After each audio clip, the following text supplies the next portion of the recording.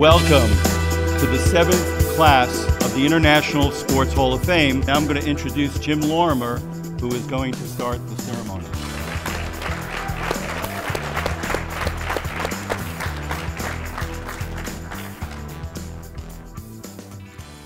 Greetings and welcome to the 30th anniversary.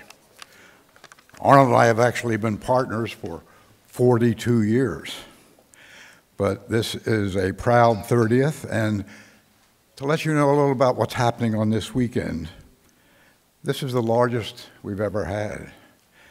We have 21,000 athletes competing in 78 events.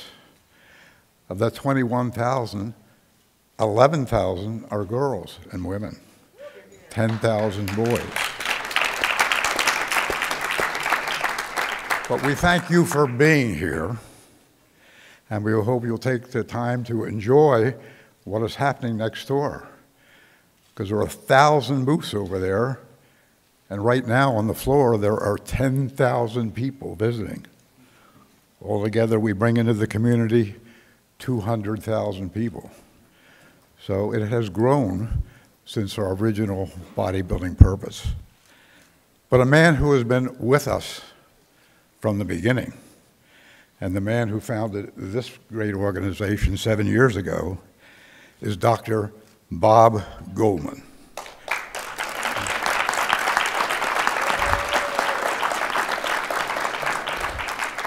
He is chairman of the International Fitness Hall of Fame.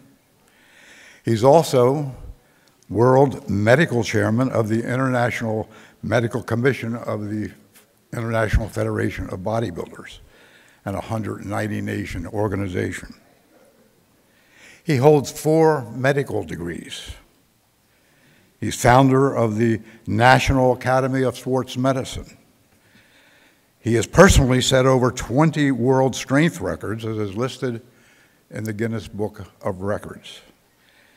He has a 7th degree karate black belt and he's a Chinese weapons expert. He has been a top supporter of Arnold Classic and Arnold and us for 30 years and more. And we thank him, but we're proud to introduce him to you. Thank you. Stay up here for a minute. You know, how do you recognize 2 men who in 30 years are affecting millions of lives? And I was thinking, what could I do to recognize 2 giants? Well, I came up with something kind of giant to recognize them. For Arnold and Jim, both of you, come up. Wow. These are handmade, coated in gold, with the logo on it. Arnold, feel, make sure it's heavy enough. Here, Jim, you want to feel one of these? Wow. Okay, so we have, and your names are on there also. Good. So they're all custom. It took 6 months, but they made it here a week ago, and so we're all good to go. Wow. Thank you very much.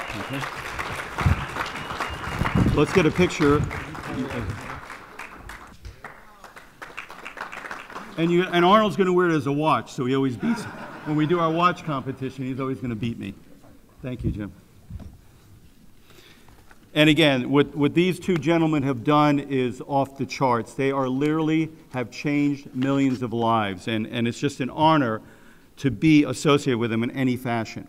Now, the International Sports Hall of Fame was founded not only to recognize these absolutely amazing athletes, but these are also absolutely amazing people. Because in order to be a candidate for the International Sports Hall of Fame, you must also give back. And that's a very, very important theme for us, because it's not just creating and becoming a champion or a legend, but what do you do to help the new legends to come into being?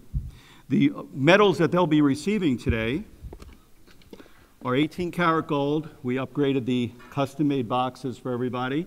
And now each of the attendees, these are 2.5 pounds weight, so they get their neck workout at the same time.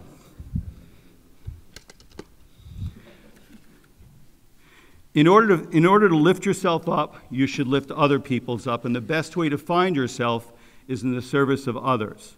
Perseverance is failing 19 times and succeeding on the 20th. So persistence overcomes resistance. Now, we make a living by what we get, but we make a life by what we give. So these individuals have done so much. And there's also someone I'd like to recognize who has been my right hand for the International Sports Hall of Fame. And I'm officially announcing Mr. Fairfax Hackley is now the Vice President of the International Sports Hall of Fame.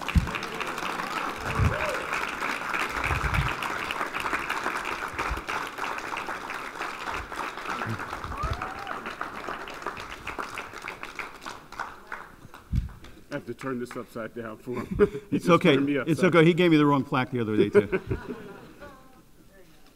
Congratulations, bro. Thank you, bro.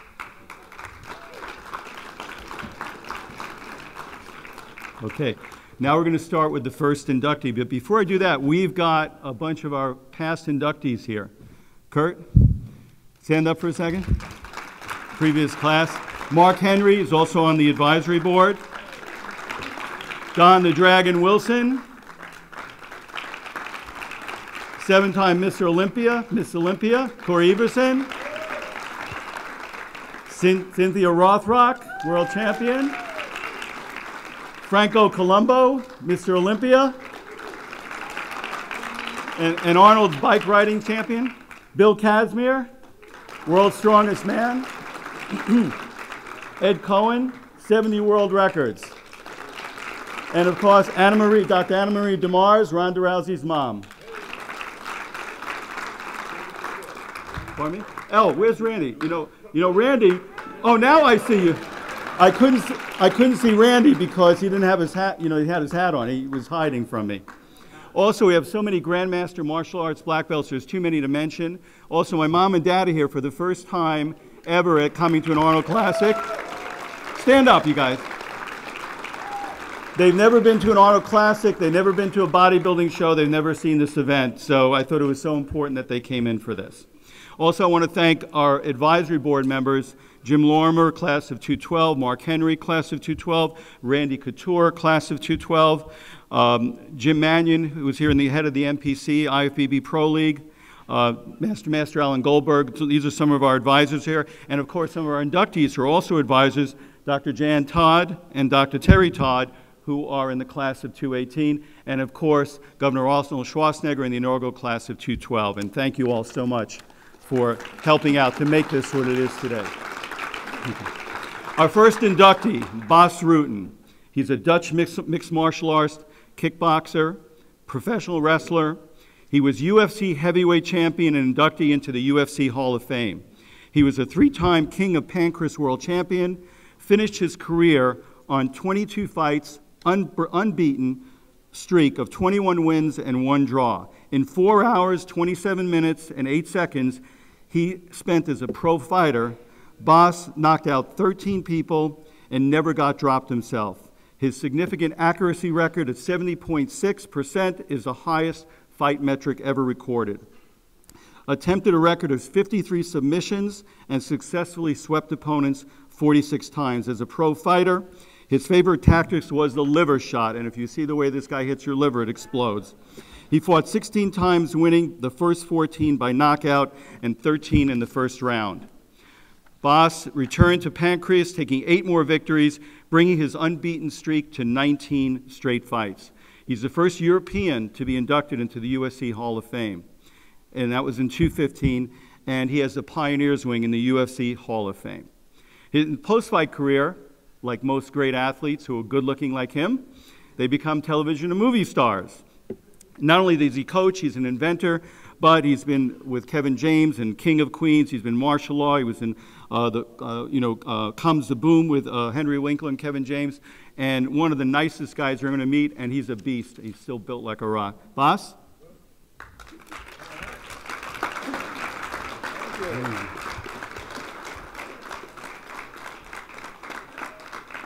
Now, the real test of their athleticism is we hang this on their neck. So we make sure your neck still can handle it here. Okay. Oh, okay. Very heavy. Less than 4 minutes. Okay. All right. I was still writing it because it was way less than I thought. First of all, foremost, thank you, Lord Jesus, for setting me on this path. Very important. And of course, my mom and dad for installing me with great principles. You have to work for something if you want it. Hey, you want a stereo for your birthday? That's great. Now get the money for the speakers. That's what they did. Not fun when you're a kid, but you realize when you get older that was a very good move to make on their part. My beautiful wife, Karen, for 26 years, thank you very much.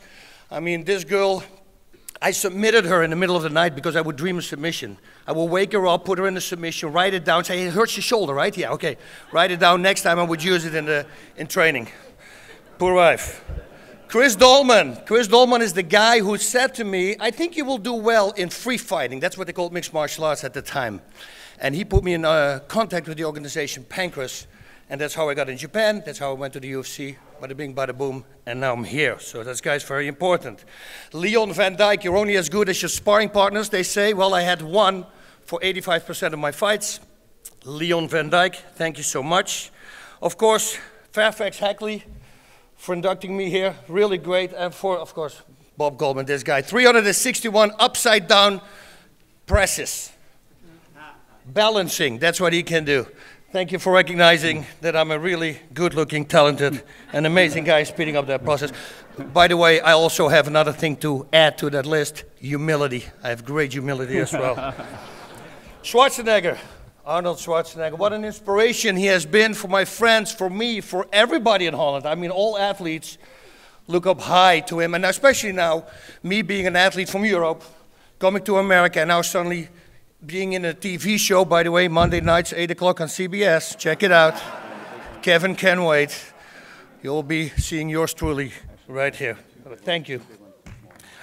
All right, and the most thank you, I would like to thank all the bullies that have bullied me when I was a kid. I mean, those are the real reason I'm standing here right now, so thank you guys for that as well. A lot of you probably don't know, but I had a horrible skin disease when I was a kid. I had severe asthma attacks, like an attack from a week in bed, not able to eat because I couldn't breathe. And that went hand in hand with the eczema, which was very bad on my hands and in my face and everywhere. And people always ask me, how did you deal with that? I said, well, it's very easy. I always knew that there was somebody who had it worse than I had. That asthma attack for a week, well, there's people out there who have 365 days a year, every year. That eczema on my hands, they have it everywhere on their faces. So you see, as long as you know that there's always someone out there who has it worse than you, it's not that bad. So, how did I deal with the bully? That was very easy. I saw a Bruce Lee movie, Enter the Dragon, when I was 12, and I realized, wait a minute, if I'm like that guy, I think the bullying will stop. So I started training. 4 months later, knocked out the biggest bully in town, and it worked. No more bullying. Yeah, some guys who didn't know about that story, they would come, those poor bastards. Boom, yeah, that was it. All right, but everybody has bullies in their lives, right? We all know the bullies that we recognize. We have the alcohol bully, the drugs bully, we have the eat bully, the eating bully, the no eating bully, sticking the finger in and throwing everything out. But there's some more as well. For instance, what about the pride bully? You know, get rid of that bully as well.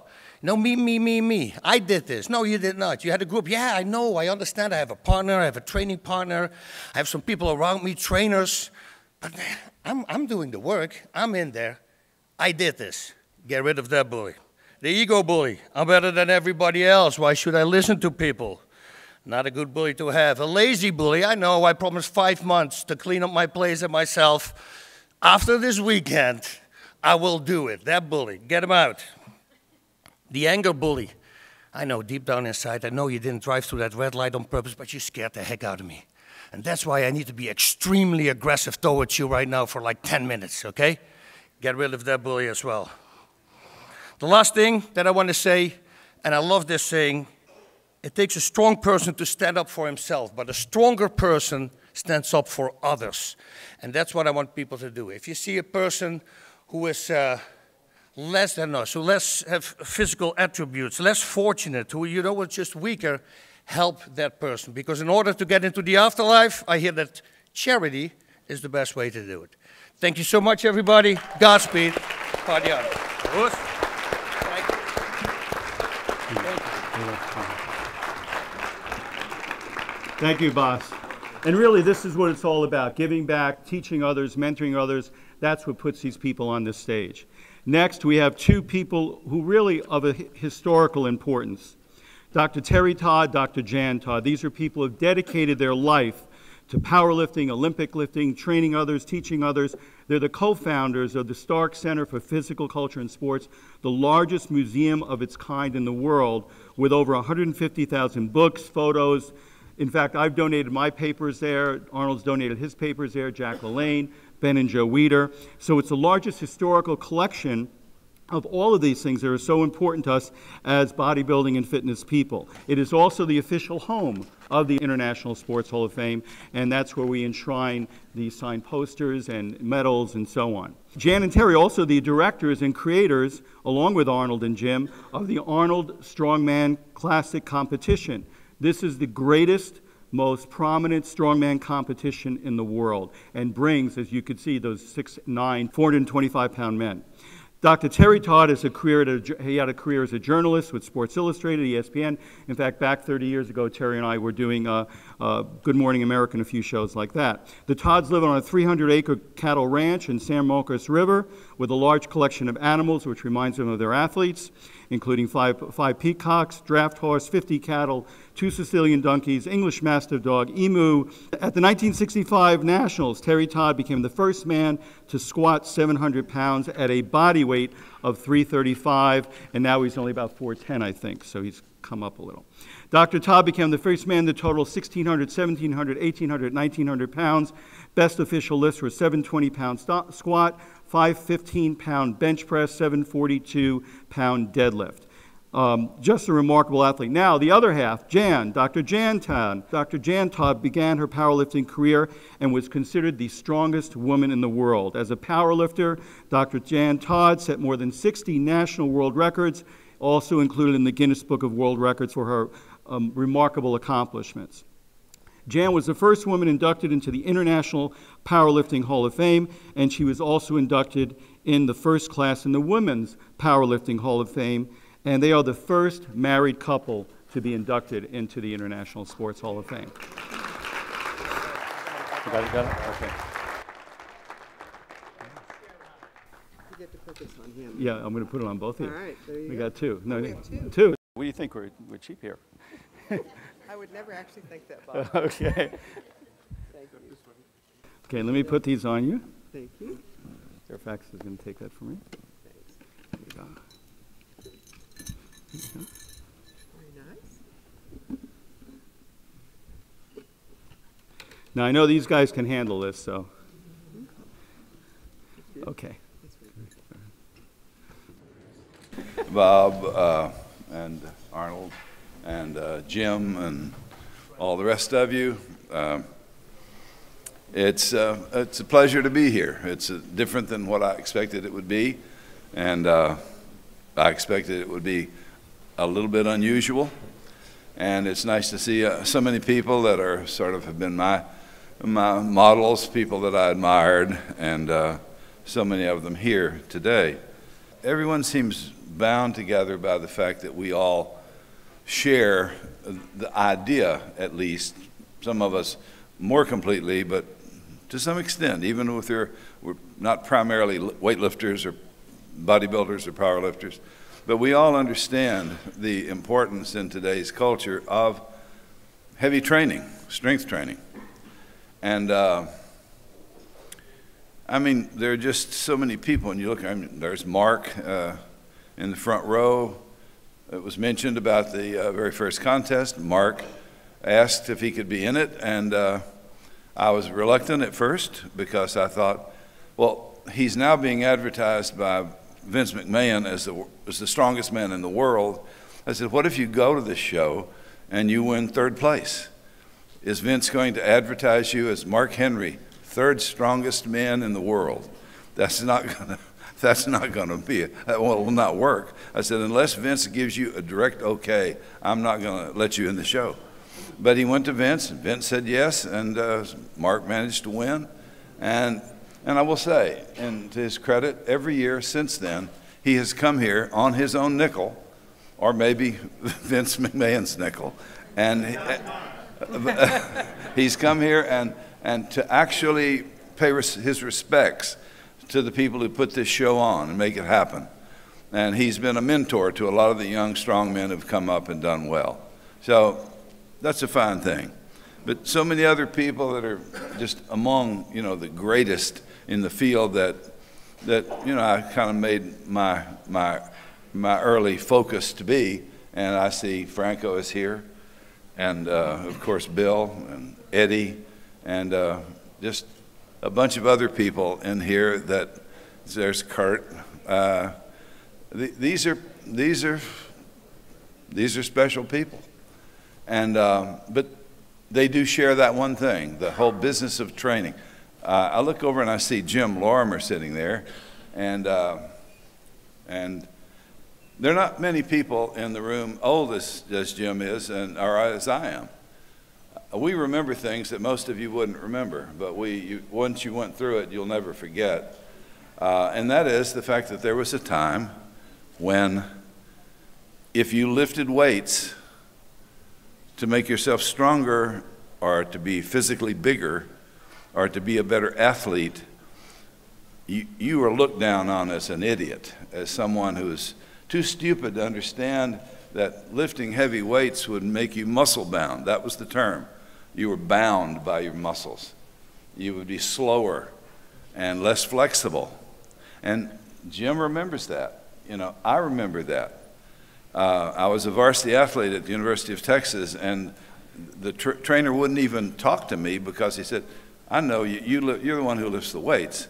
If you don't stop lifting weights, your back is always going to hurt. And so you stop lifting weights, come back and I'll help you. So, but that was believed, all the way up through the 50s and in parts of the 60s. And it died a hard death. A lot of people went through it. Even Arnold, I would imagine, remembers a bit of that going on even in Europe, although Europe was always ahead of us in that regard. So I think since we have a kind of limited amount of time on stage, we have to rush back over and do our little bit with the cave trolls who are over there fighting against one another. But I would just like to say, since I have this moment and with the world's media here, I would like to say to all of the doctors who said it was the worst thing you could do, all of the coaches who said it was the worst thing you could do, all of the sports scientists who said it was the worst thing you could do, you were full of shit.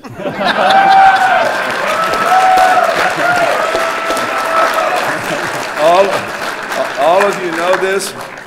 We were right back then. You have been right, even if you just touched an edge of it.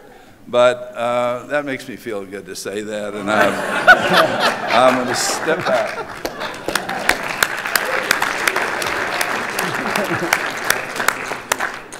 Well, that's going to be hard to follow, I think. So I wanted to, I'll be a little different than Terry, but I am a little different than Terry. I think that for me, one of the things I was thinking about this morning as I was getting ready, and the strongman contest actually starts on the stage at 1:45. So if we disappear quickly, it's not that we don't love and appreciate being here and would love to visit with all of you, but we have a big contest with a lot of incredible things going on that we have to get back to. But I was thinking this morning as I was standing on this, sort of sitting thinking about what am I going to say, that if I had thought back, if I had ever thought when I was in high school, and I graduated from high school in 1970, that I would one day be standing on the stage being inducted into the International Sports Hall of Fame, I would have probably also said what Terry just said in terms of the doctors. Because in 1970, when I graduated from high school, I didn't think about being an athlete. I grew up before Title IX. I didn't have the opportunity to play organized sports in my high school because we had no real organized women's teams in my high school. I actually didn't begin thinking of myself as an athlete until after I met this rather handsome, debonair, really, really smart guy with these huge muscles who looked unlike anybody else I'd ever seen, and I married him in 1973.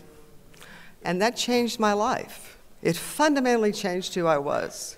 I went from being a sort of basically intellectual person who saw herself going on to college, which I did, and then possibly on to other places after that, but I had never, ever embraced the idea that I could be strong. So when I decided, because of Terry's example, that it was interesting to think about what women could do who lifted weights. And I'm very proud of what I did back in those early years in powerlifting, because I was sort of a pioneer. We broke some barriers, but I also was involved in the politics of the sport and tried to help fight for the right for women to actually participate in powerlifting.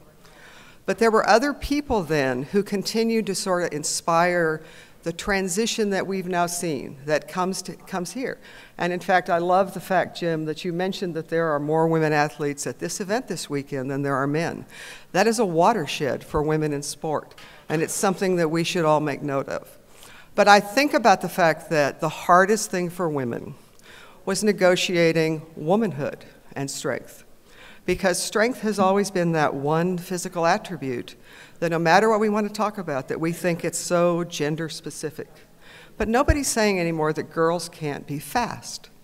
But we still have trouble sometimes, even now, thinking about girls being strong. And I know that, and I know that Corey Everson knows that, sitting in the front row here, because she was one of the people, along with Betty Weeder, who started Shape magazine, who's also in the Hall of Fame, by the way, who were women who sort of showed us that you could be beautiful and attractive, and you could be strong, and you could have a life in the world of strength. And so those are really early pioneers, and I'm really honored today to be here looking at Corey and looking at Franco, who's Betty's very good friend, and please tell her what I said, Franco, because without them, that would have been much harder to negotiate. And it also makes me very proud to think that we are now living at a time when a young woman like Ronda Rousey can grow up in a world and never have to worry about, is it okay for me to lift weights? So if I helped in any way to do that, I'm very, very proud. Thanks to all of you. I'm very proud also, I want to just say two other things. Bob didn't mention it, but Mark Henry and Bill Kazmaier were also coached by Terry, and it makes me really happy to see both of you today. So thank you all.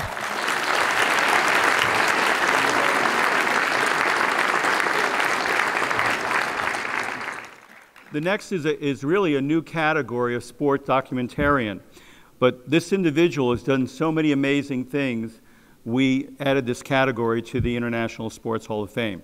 Phil Keoghan is from New Zealand. He's a television personality best known for The Amazing Race on CBS, which a lot of you have seen. It debuted in 2001. Also the host of No Opportunity Wasted. And this man travels around the world doing really remarkable things and not getting killed. The Amazing Race, also the Outstanding Reality Competition program. He's won numerous Emmys for his great work on TV, and he and his wife, Louise, were the creators of No Opportunity Wasted.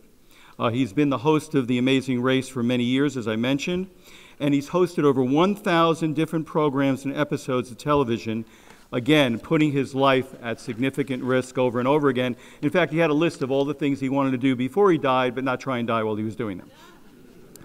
Climbing Mount Everest, swimming with sharks, bungee jumping, jumping into volcanoes, having lunch down underneath the water with man-eating sharks, the things we all like to do. So a remarkable individual, but also very charitable. He did the race, and this event raised over $500,000, and it was documented in the movie called Ride. So if we can get Phil Keoghan up here.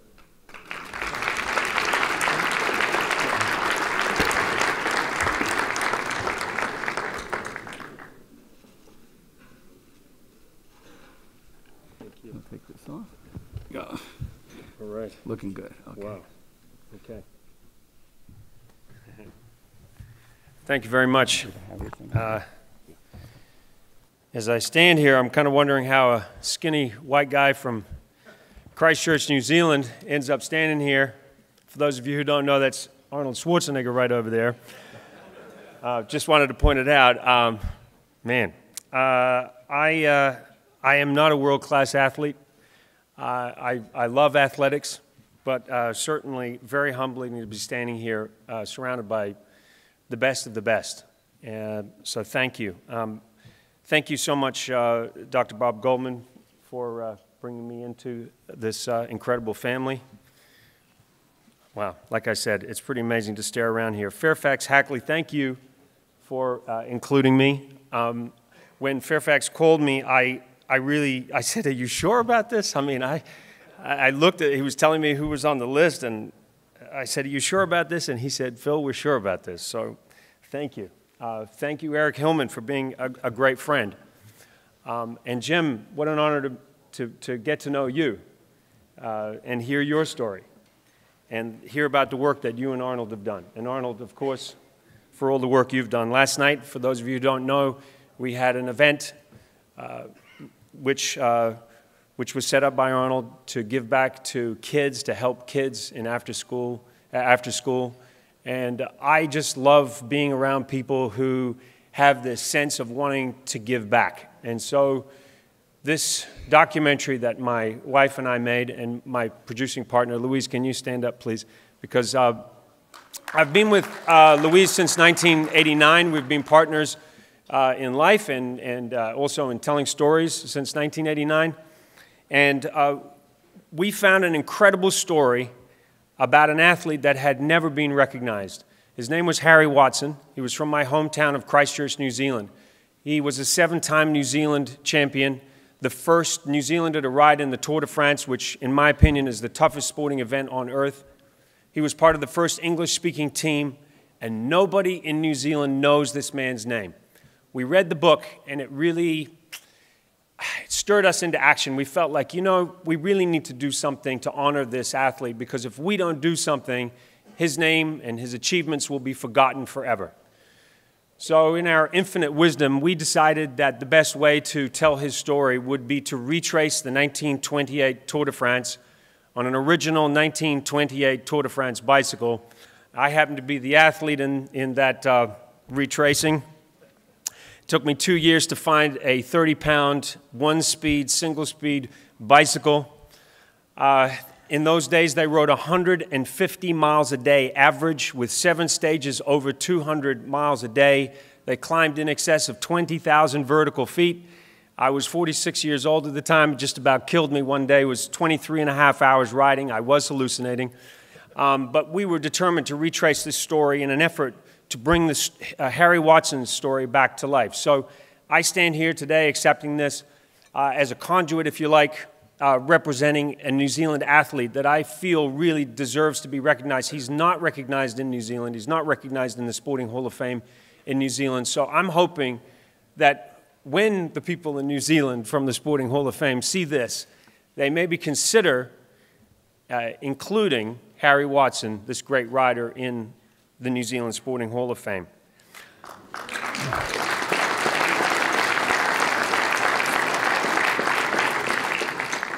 Again, I am deeply humbled by this. Congratulations to all the other inductees, and it's amazing to be, again, part of the family. I see all of you here. Look forward to meeting you, and, well, hopefully after I can have a chat to some of you. And thank you so much again. It is a true honor. We decided we're 90 years late, but this is for Harry. Oh, this is for Harry. Wow, thank you. Thank you very much. Our final inductee, and I know everyone is just thrilled about having Ronda Rousey here. Let's give it up for Ronda.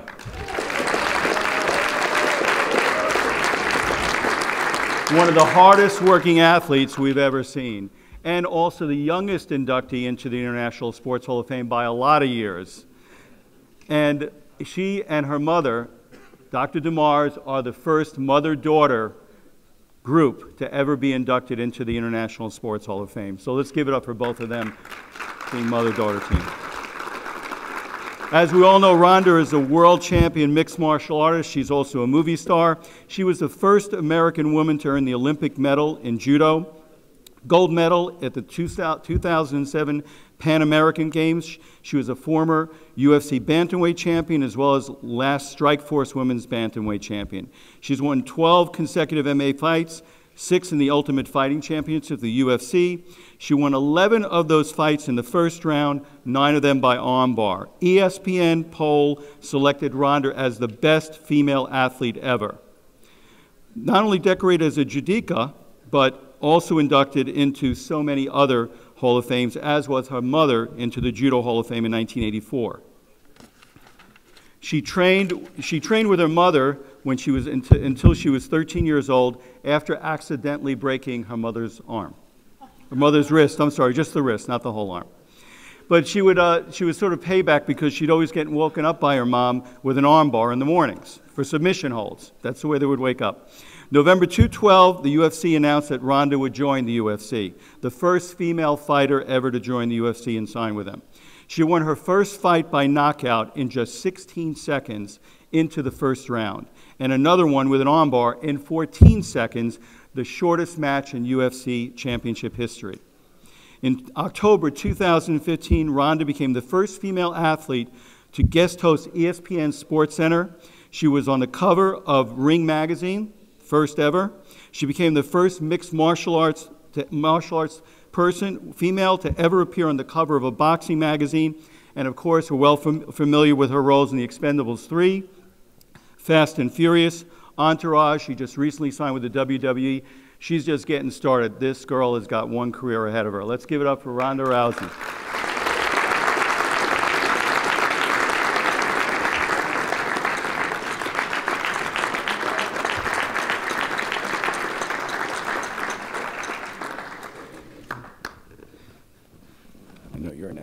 I know you're an echinacea. There you go. This is serious. Okay. Hi guys. You know, I had no idea what I was going to talk about even this morning, and I was thinking about. Hold on, I got to take this off. This is heavy. And I was thinking about all the different things that people talk about, like courage and perseverance and all these other things. And I was thinking that people so often try to give advice on how to become a success, but no one ever talks about how to be a success. And I was thinking about a lot of what my mom, of course, is my moral barometer, and she always would just simply say, just do the right thing. And it sounds so simple, but when you're in the process of trying to become a success, your decisions are a lot easier. They're made for you. They're made for you by necessity. I have to do this, I have to do that, I have to do that. And when you become a success, you suddenly have your options available to you, and you can make choices that are not made for you because of what you have to do. And there's going to be times when you're going to be faced with a decision of, you know, you could do the right thing or you can do what makes you look good. A lot of times doing the right thing and what makes you look good is the same thing. But at some point it's going to be different. And at some point you're going to run into a situation where you can choose between doing the right thing or doing what makes you the most money. And a lot of times doing the right thing can make you a lot of money, but sometimes it's going to be different. And you have to think about what kind of a success do you want to be. Do you want to have as many people like you as possible and make as much money as possible, or do you always want to do the right thing? And I know I'd probably have a lot more money and be a lot more liked if I didn't always choose to do the right thing. But no matter how many likes you can get on Instagram or how many zeros are in your bank account, they can't buy you a good night's sleep.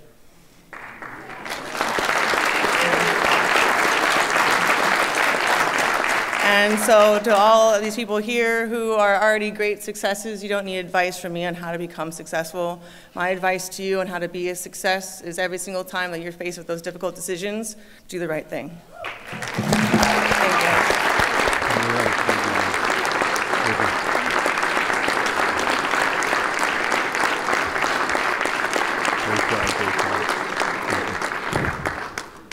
Now, you know why all of us come here every year for 30 years. Governor Arnold Schwarzenegger, or Arnold, as we all know him, is my own personal hero and the hero of all of us here. And as I've said before, every year, there's only one person born like him every century. His level of charisma, his leadership, and all that he is able to do is really off the charts. And it's always an honor, and I'm always humbled every time I'm around this man. He is off the charts. Let's give it up for Governor Arnold Schwarzenegger.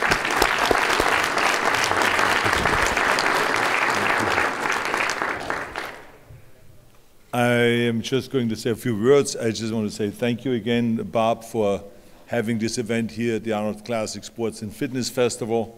It's always wonderful to see you with us. You've been doing this for 30 years now, coming here to our great events. And I'm very excited also that Jim Lorimer, my partner, is over here, and that he's still in great shape, and it looks like we're going to do this for the next 10 years together, minimum. And so that's always great. I mean, without this guy, we would not be here, because he is the best promoter and best organizer, and he is my best friend, and sorry, Franco, my best friend. He's a mentor.